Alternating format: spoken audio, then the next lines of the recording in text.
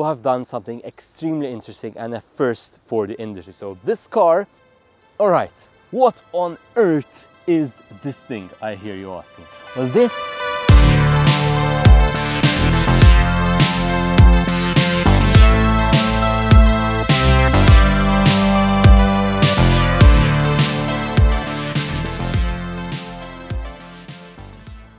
over the past 3 years, we've seen 50 fully electric vehicles on the channel. Now, despite that, today we're seeing two features which we've never seen before. On this, the Volvo EX90, their flagship fully electric 7-seater full-size SUV. Today I'm telling you all about the tech and later driving it in my driving video. I'm Luke, welcome to this episode of The Future is Electric.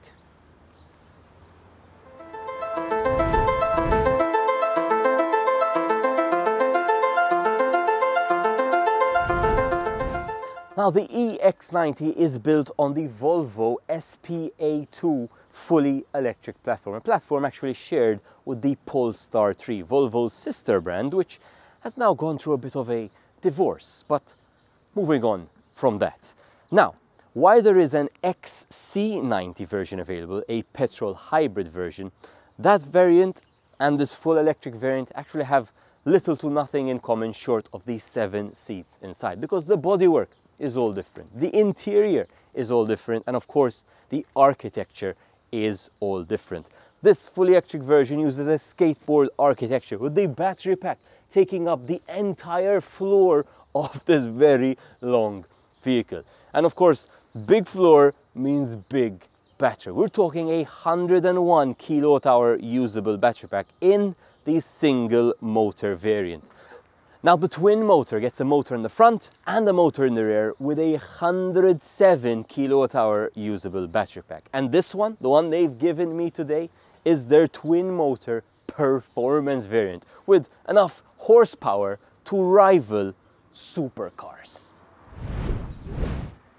Well, how much horsepower, I hear you ask? Well, it's 512 horsepower, 910 Newton meters of torque in this twin motor performance, achieved through two permanent magnet synchronous electric motors, one in the front, one in the rear. Now, of the different types of electric motors out there, this is perhaps the most reliable and the one which is going to need the least amount of maintenance, probably little to no maintenance over the lifetime of the vehicle. Now, they've done something interesting in the back. They have a decoupling unit which sort of unplugs that rear motor when it's not required, which improves the efficiency of the vehicle, something I'm going to be testing in my driving video coming up next, so make sure you're subscribed for that one. All right, what on earth is this thing, I hear you asking? Well, this is a LiDAR unit, and it's the first time on the channel we're seeing a production-ready vehicle with such a device embedded into the car. Something that's become a bit commonplace in China, but here in Europe we sort of catch up a bit later. So what on earth is it and why is it here? Well, a LiDAR unit is essentially a laser scanning device. It's going to shoot lasers out in front of the car, time the reflections, and then build the geometry of the world around. And the vehicle is going to use that for self-driving, but also for critical safety operations. Now, they've partnered with a company called Luminar for this device, and it is able to see objects up to 250 meters away in the dead of night, because it's not a camera system, so it doesn't matter that it's pitch black or bright sunlight. It's using lasers to track the geometry of the world in front of it. Now, this sounds great, but I do have some bad news here, because this system, while it is in a data collection mode, it is currently not being used by the car for self-driving or for the essentially safety features I talked about. This is going to be used right now for data collection, and then eventually through software updates they're going to implement this data into those systems too. All right, let's talk battery pack. So we have a huge battery pack, as we said, 101 or 107 kilowatt hour usable battery packs, and the battery chemistry NCM, nickel, cobalt, manganese. Now, the EV press has been very busy fueling the propaganda of how cobalt is being mined in the Democratic Republic of Congo, causing humanitarian issues. And I agree that is wrong, and that has possibly, yes, happened in the past.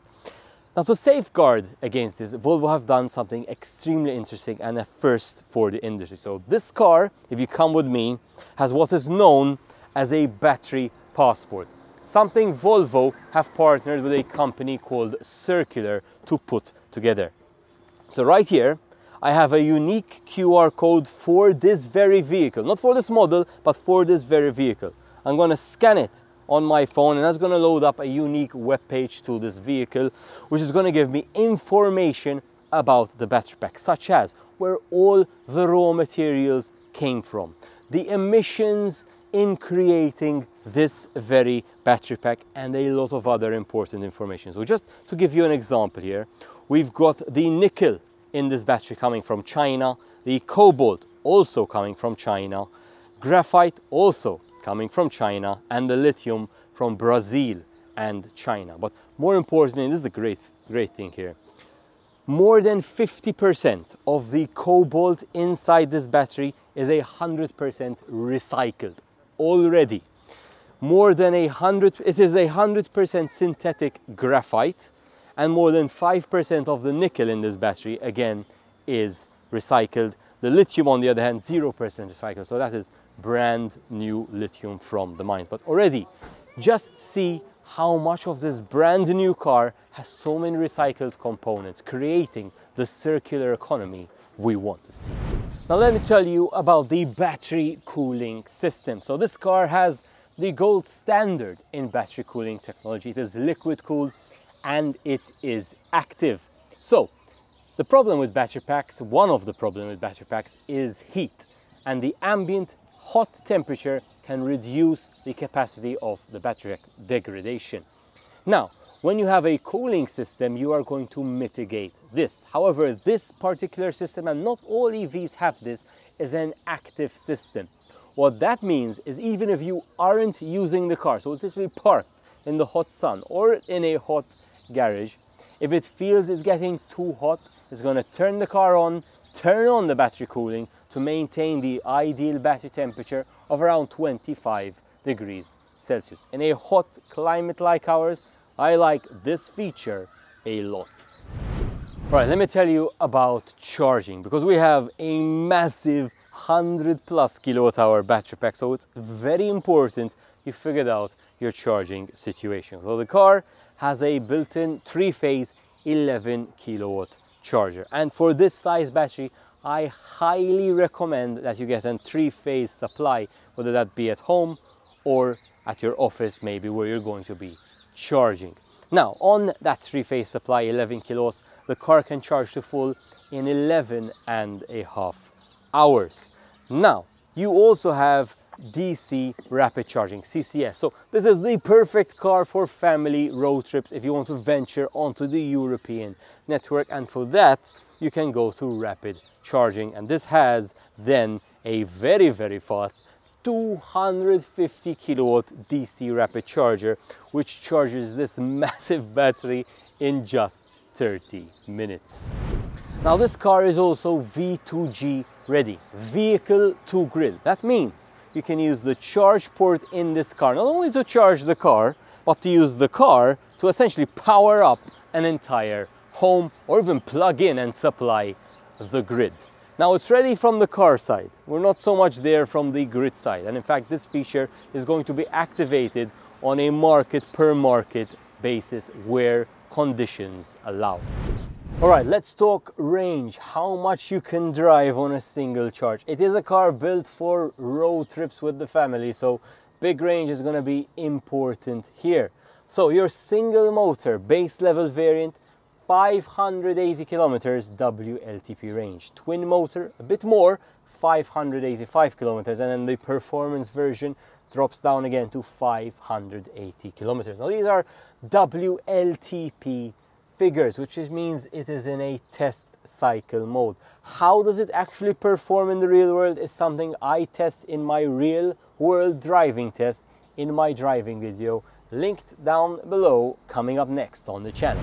The EX90 is here, Volvo's most technologically advanced vehicle they've frankly ever built. But let me know your thoughts in the comment section below. Do you prefer this one or do you prefer the plug-in hybrid XC90? Big thanks to Mavric behind the camera, GasanZammit for their support with today's review. But until next time, I hope I've convinced you that the future is electric.